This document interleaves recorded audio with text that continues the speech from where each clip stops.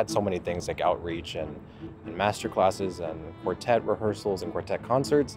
But playing with the orchestra, playing with people that have gone through the rigorous audition process and have been successful has been incredible.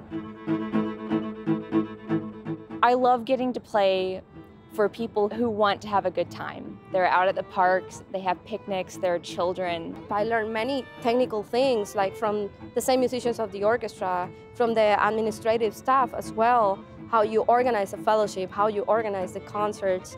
We had this professional development area about how to do outreach, how to take care of our body. Those are stuff that really are very nutritious to our knowledge as musicians. Here it really feels like they care about where you're going to go after the festival, and they really care about you as a person. It may seem small at first, but it really shows that classical music and just music in general is very powerful, and it's more powerful than we think. I feel like all of my musical dreams came true this summer, and I'll never forget this.